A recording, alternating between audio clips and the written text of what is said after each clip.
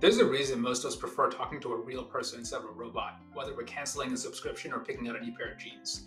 Humans have a combination of two types of intelligence: fluid intelligence, which is the ability to think abstractly to solve new problems, and crystallized intelligence, the understanding of what good looks like that comes from prior learning and experiences. AI language models have amazing fluid intelligence, but struggle with crystallized intelligence. ChatGPT can write a screenplay about talking sharks in the style of Quentin Tarantino, but it can't fake the experience of being in the writer's room for 20 years. So what that means is that there's one key disadvantage of AI. It just doesn't know what good looks like, and this can lead to bias and misinformation.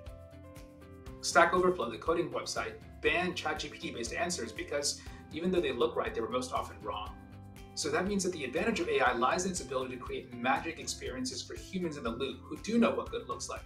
Ask anyone who writes for a living how important Grammarly is for their workflows.